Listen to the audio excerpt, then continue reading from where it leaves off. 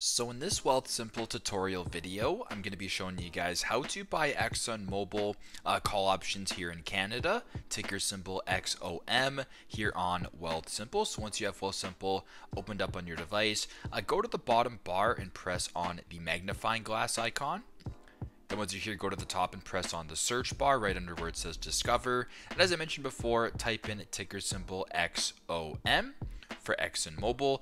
Now two options down, it says Exxon Mobil Corporation, so XOM with the options button beside it in purple. Go ahead and press on that, a part of the New York Stock Exchange. Then go to the bottom and press on Buy, and then press on Options. So now if you wanted to buy some Exxon Mobil call options here in Canada, it's super simple. At the top where it says I believe that XOM will rise by, go ahead and press on where it says rise, and just make sure that call option is checked. If for whatever reason it says Exxon will fall or Exxon Mobil will fall by, it means that put option is selected. So by selecting put option, it should say fall. By pressing fall and changing it to call option, it should say rise. Now, if you want to change the expiry date, go to where it says September 29th for me, press on that, and then you can change the expiry date to whatever date you want down the road.